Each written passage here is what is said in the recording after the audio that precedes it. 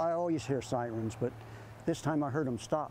Scott Douglas, the manager of Spray Clean Auto Wash in Central Point, says he was in the back office when fire crews came racing by. Well, I came out here and the place was on fire across the street. He saw the fire, smelled the smoke, and hoped it wouldn't get any bigger.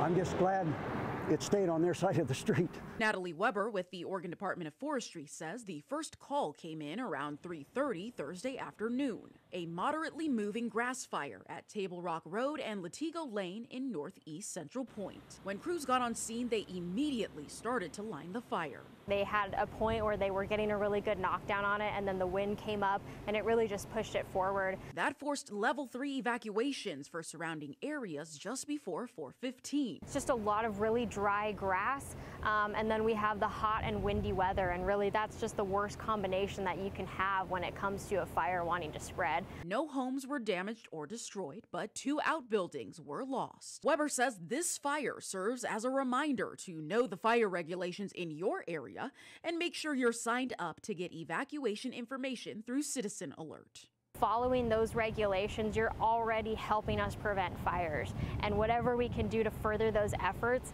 helps all firefighters and keeps our communities safe.